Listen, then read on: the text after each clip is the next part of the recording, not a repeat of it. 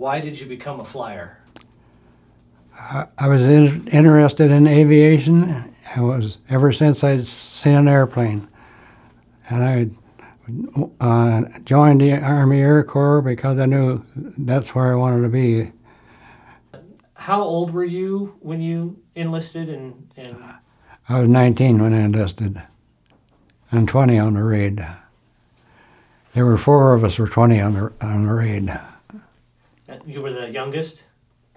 No, there was one, at least one was younger than I was, yeah. Okay. And signed up in Billings on December the 2nd, 1940, came to Fort Missoula and was sworn in here on the 3rd, a year and 4 days before Pearl Harbor. What went through your mind when Pearl Harbor was attacked? Where was Pearl Harbor? Did you know it was a part of the U.S.? Yes. Okay. So tell me, what was it like when you, even though you didn't necessarily know where Pearl Harbor was or what that meant, what was it for you when you heard that for the first time, that the U.S. had been attacked by the Japanese? Well, the U.S. found out in a very short time where it was. You made it your mission to figure out what was going on with the war and what happened with Pearl Harbor? Yes. Why did you volunteer for the Tokyo mission when you knew nothing about the mission and what was involved? I had no idea that was where we were going. What were you told when you signed on? They needed volunteers for a special mission. I was a mechanic on the ground, and I wanted to do some flying, so I was able to get on that crew. Out of curiosity, how did they end up asking for people here out of Missoula as opposed to the rest of the country? Or did they ask around the country? The 95th Bomb Squadron, the 17th Bomb Group, was the first group in the Army Air Corps to begin training in B-25s. They had more experience, so all of the raiders were picked out of that bomb group. Okay. What was your first impression of Jimmy Doolittle? He was one of the shortest guys on the raid. He was very intelligent. He knew what he was doing. He not only knew how to fly, but he also knew everything about the airplanes that we were flying. At Eglin Field, Florida, we did very intensive training so they could be prepared to take off an aircraft carrier in that very short distance. And tell me, what was that like? What were some of the things that you guys had to do on a daily basis in order to make all that work?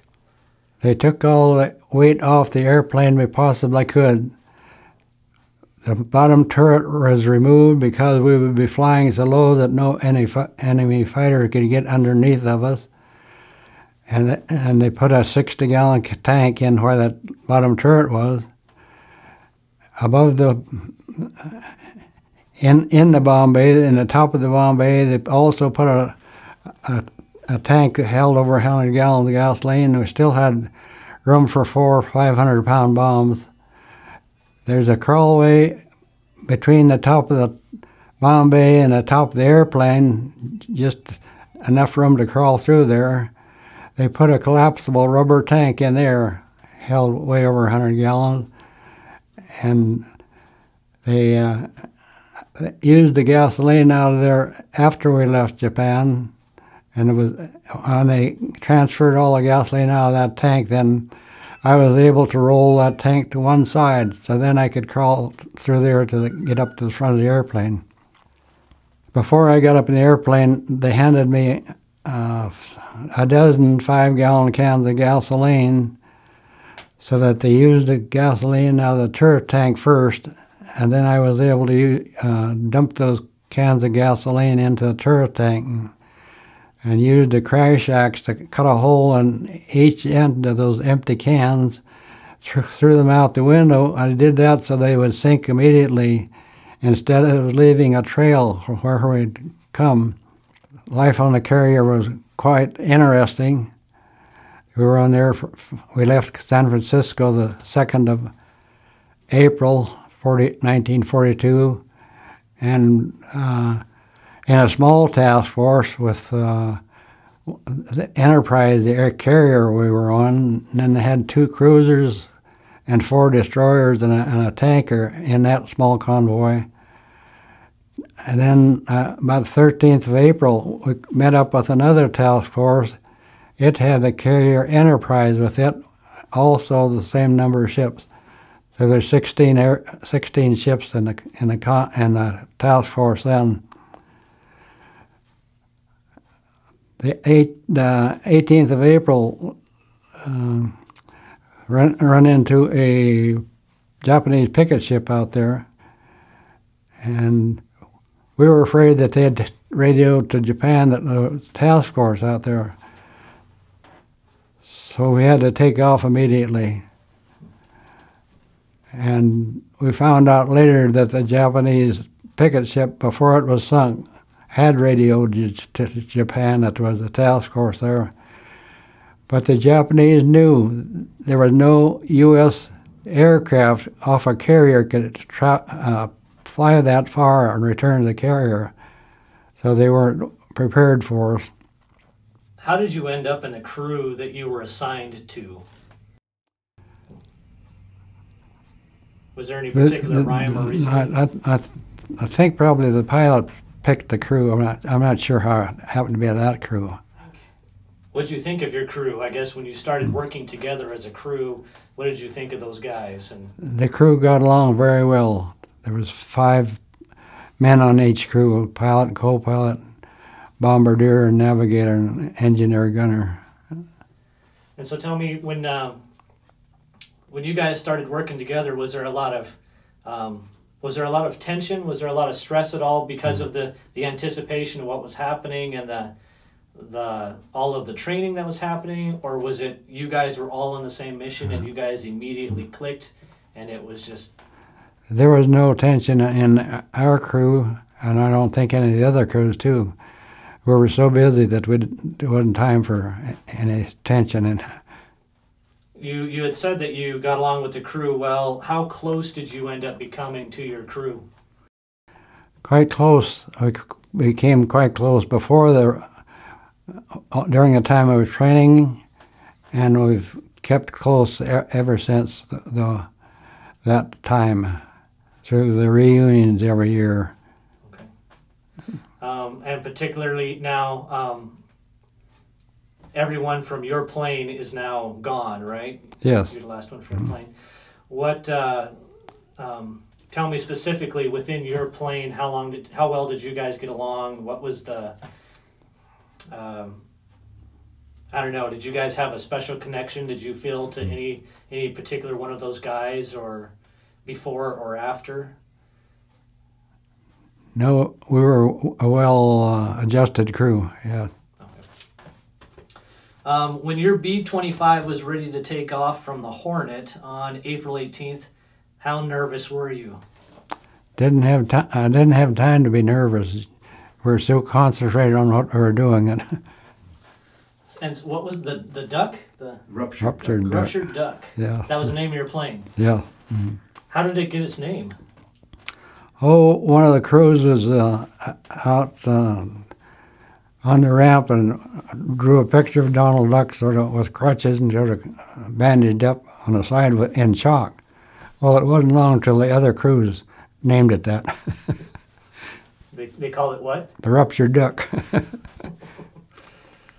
So tell me about takeoff. Tell me about taking off of the carrier, because you were 7th in line. Number 7, yeah. Yeah. So tell me about the flaps and that whole situation. I had no idea the flaps weren't down. It looked like a normal takeoff to me. I was in the turret when we took off, so I didn't. You didn't feel like you dropped off the end of the plane? I didn't notice. Huh. Tell me the story, anyways. I'm sure it's been recorded by some of the other guys, but tell me the story of the takeoff and what happened with the flaps. Well, the story I heard was the pilot was He was running the engine so hard he was afraid he was going to blow the flaps off, because they have to have full power before they even release the brakes. So that's what he did. I guess raised the flaps and forgot to put them down. And so you guys kind of bombed, or Yeah, kind of dropped off the edge dropped of out the- of sight. Yeah, off the deck. Did you ever talk to anyone later from the carrier, and or even hear on the radio? Did they wonder what happened to you guys for a second, or? No, we didn't. The rest of the crews probably didn't even know what happened until later in the war. And it came as a real surprise to you guys when that Japanese ship was out there and saw you guys, right? Yes, it was. Well, the U.S. kind of expected something like that to be out there, and they had picket ships scattered about 650 miles from Japan just for that purpose. Okay. Can you give me a little bit of the sense of the anticipation or the excitement, as, I don't know if there were sirens on the ship that went off that alerted everybody that you needed to get to your planes, or what happened? No, they just announced over the loudspeaker, "Pilots, man your planes." So that's when we had to get ready to go. Okay. And what time of day was that? Around 9 o'clock. It was about 9 o'clock in the morning on the April 18th. Do you remember exactly what you were doing at that time? Down below deck when they announced that over the loudspeaker, and had a very short time to pack our bags and get up on a flight deck. When you finally saw Japan, what did you think? And were you able to see the land from where you were at? I was in a turret on top. I could see everything from up there. Okay. So tell me what went through your mind when you saw Japan? When we took off, it was very rough weather, but when we reached Japan, the weather cleared up, sun was shining, and just a beautiful day. It was Saturday, right about noon, and there were quite a few people on the beach, and as we went overhead, they were waving to us. We were flying so low I could see the expressions on their faces. They were cheering, but we were over their heads and gone before they could see the Army Air Corps insignia on the bottom of the right wing and on both sides of the airplane. Of course, we were flying about 50 feet off the ground. That's what altitude we came in over the ocean, too. So I had to come to a hill or something. I had to go up over that and then over trees. So we had to back down as close to the ground as we could get. Between the coast then and before we reached Tokyo, formation of 6 airplanes met us, but they were flying so low they didn't. I'm sure they didn't see us. They just kept on going the direction they were going. That's the only other enemy plane that we saw. As we approached Tokyo, then we had to climb to 1,500 feet so that when our bombs went off, they wouldn't blow us out of the air. And there was quite a bit of anti-aircraft fire over the city when we reached there, but it wasn't accurate. Our target was this Nippon Steel factory in Tokyo. We dropped there 4 bombs on that, and then headed for Tokyo Bay and got out of there as soon as we could. And then we followed the coast of Japan, not over land, but over the ocean, all the way to the southern tip of Japan, and then turned west to China. Tell me a little bit about crashing off the coast of China and landing in the water. Well, it was nearly dark and raining, and the pilot spotted a strip of beach he thought he could set the airplane down on, but I don't know if he'd misjudged it. I think he misjudged the distance because it was pretty dark, and so we hit the water with our wheels down. Immediately turned us upside down. The other 4 of the crew were thrown out through the nose of the airplane. I was in the back. I was knocked unconscious for a while. Finally realized that there was water coming in to what I thought was the bottom of the airplane. So I tried to get out there, but then realized it was upside down and the plexiglass on the turret had shattered, so that's where water was coming in. So I was able to work my back to the bottom escape hatch and open that and get out on the bottom of the airplane. And I stepped off the tail of the airplane, then it was, water was about waist deep. By that time, the other 4 of the crew had gotten up onto the beach. The first thing we saw was a few people up on the bank there, and they must have heard the crash because they come down from a couple of buildings there, and they finally come down to where we were.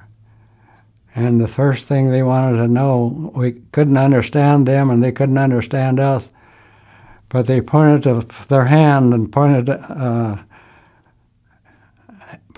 one finger and then pointed to one of us, and then after 5, then we figured they wanted to know if there was any more of us in the airplane. We convinced them there was just the 5 of us, so they tried to help us to get up on the bank and away from the airplane. So we stayed there overnight, and the pilot had a deep gash in his leg and a gash in his arm, and the co-pilot had a deep gash in his left arm. The navigator was kneeling between the pilot and co-pilot's armor-plated seats when he went out. The bombardier must have gone out through the nose of the airplane because the imprint of the bracing on the plexiglass nose was sort of imprinted on the top of his head, and he was bleeding profusely. They got us up to there, and I was the only one that got out of the plane with a pistol belt on. I had one large bandage in my first aid kit, and I used that to try to close the cut on a pilot's leg. And then we had to use probably handkerchiefs and I don't know what else, maybe undershirts to try and bind up the gashes on the other people's heads. I went out to the airplane about sometime about 3 o'clock in the morning probably, with a lantern and a couple of Chinese, and tried to get to the airplane, but the tide had come in so I couldn't get to it then. Then at daylight it went out again, and it was high and dry. Both engines with propellers still attached were quite a ways from the airplane. Then I could see how much damage was done to the airplane. The whole front of the airplane with a pilot's compartment and a navigator and bombardier's compartment were smashed flat back against the leading edge of the wing. So if they hadn't been thrown out, they'd have never got out alive. I went back to where the others were, the other fellows were, about 11 o'clock, and the guerrilla leader on the island there had fixed up some stretchers, some pallets, so they could carry them. The other 4 because they couldn't walk then. And we left there at 11 o'clock that morning, and we found out later, about 3 o'clock, there were a company of Japanese soldiers landed right on that spot and came looking for us. But we'd already started across the island, so they never caught up to us. It took us most of the night and most of the next day to get across that island. It was a pretty good-sized island. And then the evening of the second day, we finally reached free territory in China, a small city there on the coast, Haiyu. And there we were met by a Chinese doctor that had come from a city of Linhai that day to help us. So then that was the first medical attention we'd had for 2 days. By that time, gangrene had set in the pilot's leg, so he eventually had to have it amputated at that hospital in China. The third day, then, we had to travel 25 miles to get to that hospital, but just walking and being carried. And the Chinese had blown up all the roads along the coast to slow the advance of the Japanese, so there were just trails through the rice paddies to get there. We were there 3 days, and crew number 15 had made a good water landing on an island, near an island, out farther from the coast than we were. And the guerrillas were operating on that island too. So they brought them to the island that we were on, and our co-pilot, Dean Davenport, had given his passport to the guerrilla leader on the island. So they knew we were ahead of them and needed medical help. They had the only doctor that was on the raid on that crew. He took training as a gunner so he could go on a crew.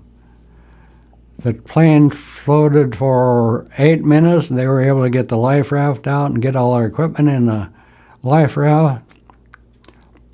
But in landing, a sharp edge of one of the flaps turned up, and as they pushed the life raft off the wing of the plane, that turned up flap snagged the raft and dumped everything in the water, deflated half the raft. So they were able to cling to the raft until they got to shore. And we were there another 3 days, and Doc White he stayed with my crew, and I went on with the other 4 of crew number 15. Worked our way inland. It took us, we traveled by sedan, sharing every mode of transportation you could think of. Most of the time walking for day after day. Finally got to where we were able to ride in a rickshaw all one morning. Then we got to the place, then looked across the draw there, and there was the automobiles waiting for us. Finally got the city of Hanyang. It's a huge city on the Yangtze River. And there, an airplane was supposed to come in from Chongqing to pick us up.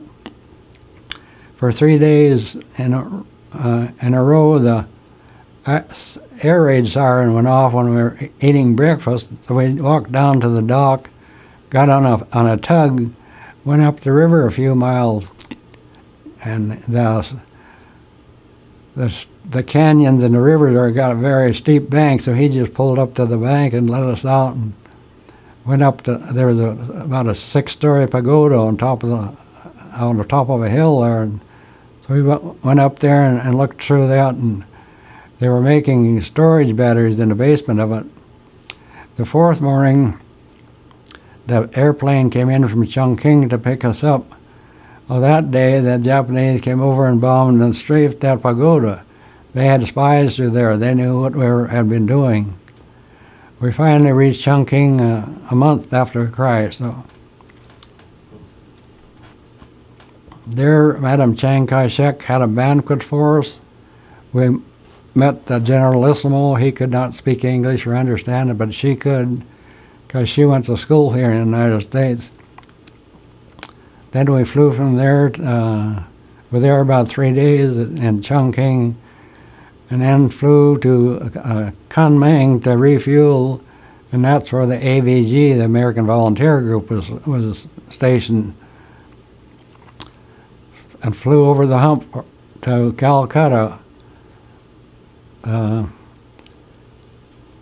It was during the dry season, and hazy and dusty, and we overshot Calcutta and landed in a big plowed field. And Indians coming from all directions ran out there. The natives see what was the matter. So we finally talked to one old man. He said told us where Calcutta was, switched direction. So we took off and then landed at the airport at Calcutta. And I was there for 10 days and waiting for orders. I was there the last 10 days of May of '42, and then went to New Delhi by train, and then to Karachi flew there, and there I received my orders to come back to the United States. So we came on around the world from there. From Karachi we flew to Basra, Iraq the first night, and then Cairo the next night. And France had surrendered by then, so all of Northwest Africa was under German control. So we had to fly south to Khartoum and to Sudan, and southwest across Africa to Liberia, to Nigeria first, and then Liberia, and then across the South Atlantic in a Pan American clipper. Took 12 hours to fly to Brazil and South America, and then flew from there north to San Juan, Puerto Rico, and Miami. How sure were you guys that you were on the coast of China? Well, we're sure because that's the only place there was land. Now, you talked about how you got out of the airplane and got to shore. Did you recognize that everybody else was hurt pretty quick? Yes. Mm-hmm. I could tell they were hurt because the bombardier was just crawling around on his hands and knees, and the others, well, very difficult for them to walk that evening, but they finally got up to the house there, and then after that, the next morning they couldn't walk. Had to be carried. You know, after you dropped the bombs and you found yourself coming into China, what went through your mind? Again, can you tell me, were you relieved? Did you feel like you were finally out of danger? Did you feel like you still had to keep going and keep going and keep going? What was your... After we left Japan, we didn't know exactly. I figured that we could make it all right. I figured we had enough gasoline to get there. But that was quite a ways. We were in the air for 13 hours that day, and that's a long ways for a medium bomber to fly.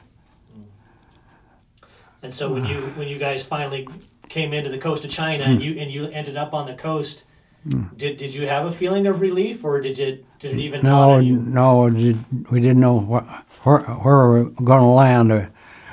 Originally, we thought we could reach the airfield in China that we planned to land at, but we had to take off 250 miles farther from Japan than we intended to, so that cut down on our fuel.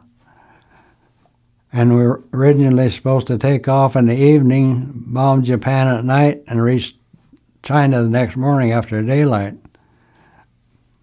But it all pushed forward by about 12 hours? Yes. Mm-hmm. Okay.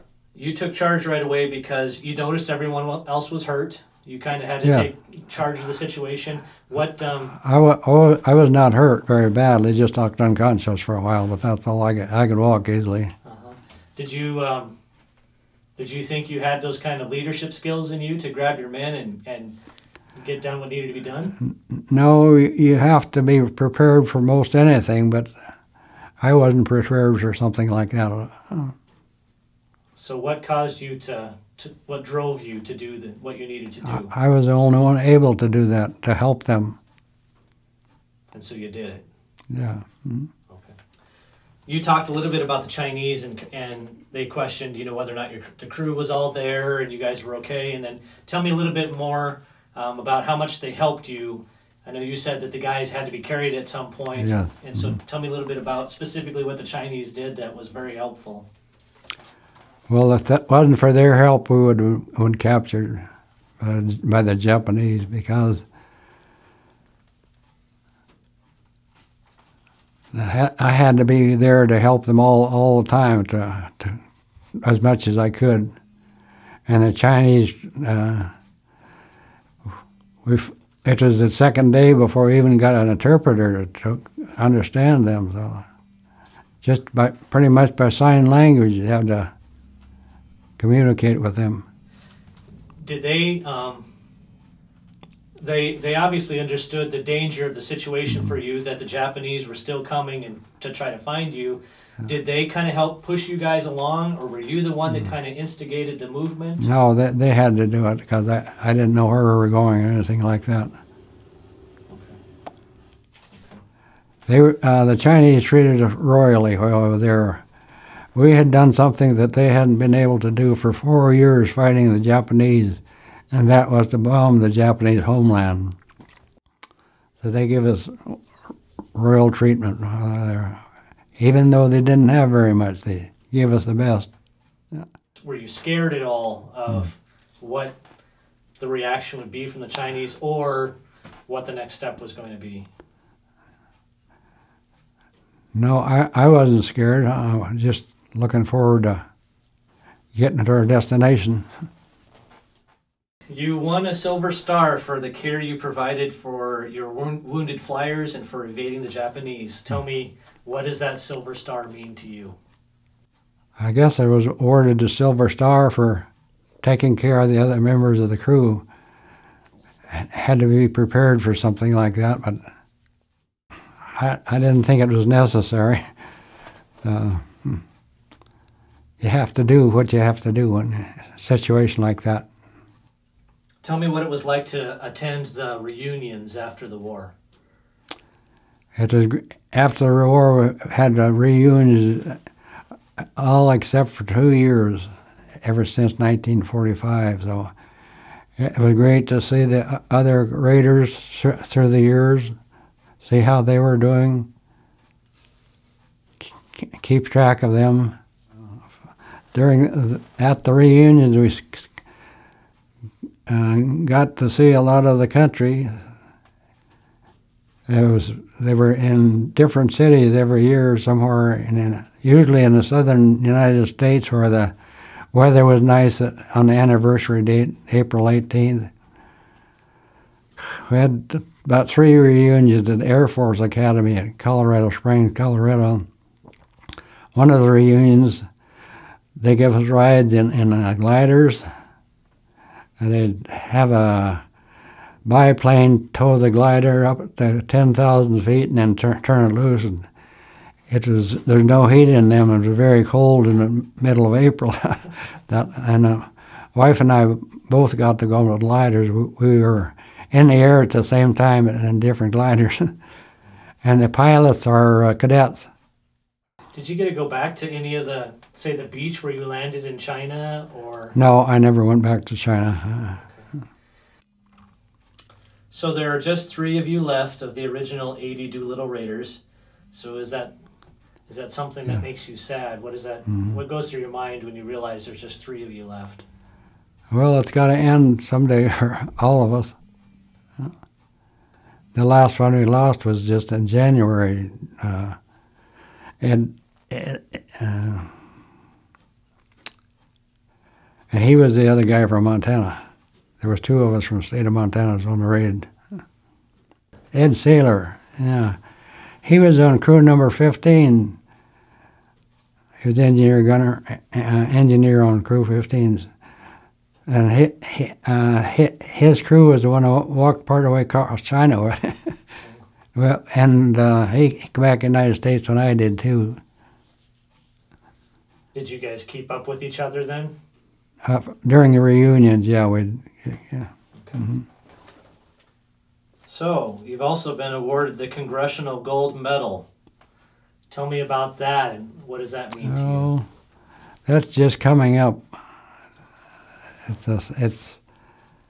They got it through Congress, I guess, to award the Raiders Congressional Gold Medal. Yeah, it's going to be awarded in April, I guess, and it will be on display at the Air Force Museum in Dayton, Ohio, permanently. Yeah.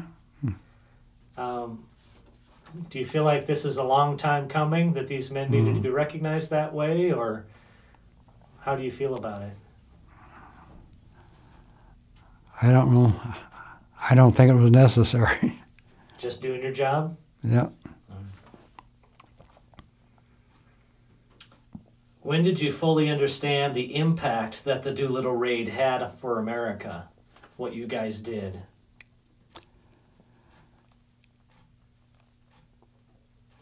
The public was not informed very much about the raid until 1 year afterwards, so it was top secret then.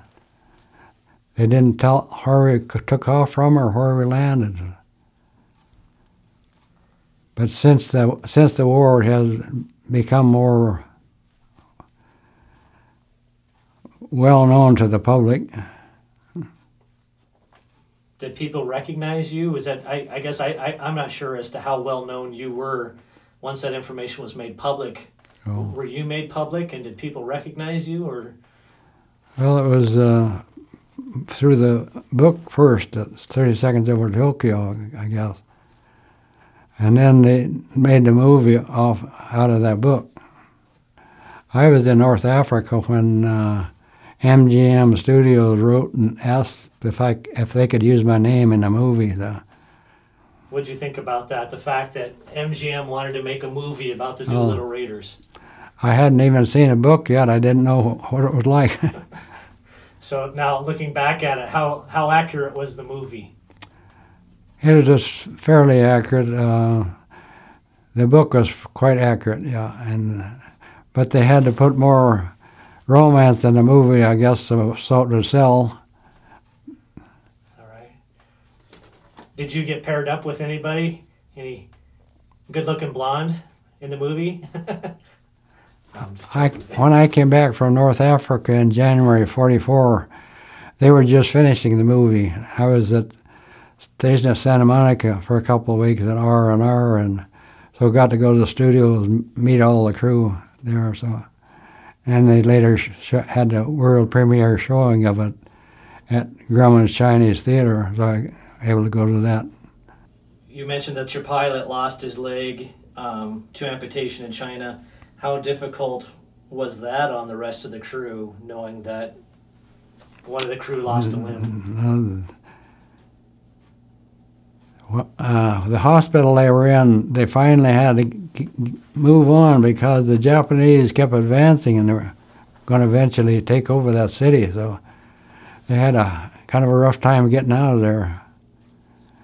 And the other three of the crew stayed there too, all four of them, until they were able to move. Yeah. So so when the crew got hurt and he had to have his leg amputated, you were able to move on, and then the rest of the crew that were hurt stayed there in the hospital? Yeah, I moved on with the crew number 15, okay, because I was no longer of any help there as long as Dr. White was there. What happened after you got back to the United States, and then how many, Went home to Billings for a couple of weeks furlough, and then reported to MacDill Field to Tampa, Florida, and began training in B-26s. It's also a medium bomber, twin engine, but it's got a single tail, instead of double tail like a B-25. Trained down there for until about 1st October. Then went to New York by train, and then boarded the Queen Mary and went to Scotland. And the Queen Mary went across the North Atlantic alone. It would change course every 3 miles, turn 90 degrees, zigzagging across the North Atlantic. A submarine couldn't wait for it, and it couldn't catch up to it. Off the coast of Ireland, a dozen U.S. and British destroyers met us to escort us into Glasgow, Scotland. One destroyer cut across the front of the Queen Mary twice looking for submarines. The third time it didn't make it, the Queen Mary cut it in two. That accident was not reported to the public until after World War II was over. So we disembarked at Glasgow and then went down to Norwich, England, that is east of London. We didn't have our airplanes there, so every night the German bombers would come over our base on their way to London, but they didn't bother us. Then I was in the hospital for 2 weeks with malaria in a civilian hospital over there. In the meantime, my outfit had moved out on their way to North Africa, and I was attached to an engineer outfit and went by convoy then to North Africa. Landed there about the 1st of January of '43, and we were until April of '43 we were flying submarine patrol back and forth across the Mediterranean from Iran, Algeria to the coast of Spain. Moved up to the front in April, and we were bombing the Italians and Germans out of North Africa, and we could reach the islands of Sicily and Sardinia in the Mediterranean and the southern half of Italy. And by July, the Allies had captured Sicily. So then we moved up to Tunisia, and from there we could first bombing Sicily and Sardinia, and then after they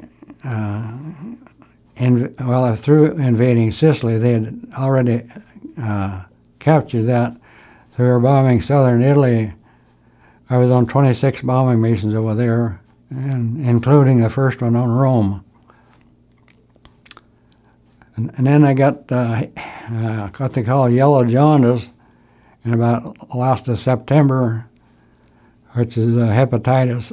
And then I was in the hospital for 2.5 months there, and I didn't do any more flying after that. Finally came back to the United States in January of '44. And the rest of the war I was stationed in California until July of '45 when I was discharged. How soon did you find out how many of the original raiders died on their mission, and how many came back? Not until after the war. And the ones that were captured, we didn't know if they were alive or dead. And they executed 3 of them, and 1 died in prison. So how many did you lose total then?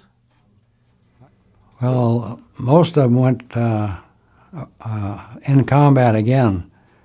About a dozen of them stayed in China and were flying down into Burma, and 3 of them were killed in one day. Different airplanes you're flying over the Himalayas and run into bad weather. And then another one was killed over there too. I don't know if that was all. But it found out, well, mostly after the war, what happened to. Okay.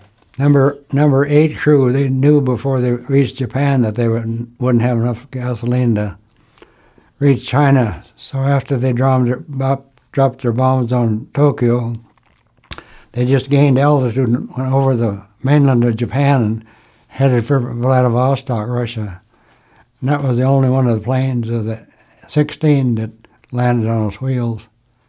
Russia wasn't too keen in being a part of this raid, right? No, they had to be interned because Russia was not at war with Japan at the time. And they finally escaped through Iran, and 14 months later. And there was 3 more raiders were shot down and became prisoners of war of the Germans. And did they come? They came back home? Yeah, after the war. Yeah. Do you think you're a hero? No. No. Can you tell me a little bit about those medals? As far as The first one down in right here was ordered by Madame Chiang Kai-shek, and Distinguished Flying Cross was ordered at Washington, D.C. at Bowling Field And when we got back from China, there was about 20 of the raiders there for that. And then the Silver Star was awarded after I got back to Billings by some military officer there. And the air medals were for missions flown in North Africa. Okay. And then I see your discharge medal, which is the Ruptured Duck. Well, that's what they say now, but then it was an eagle trying to get out of a circle.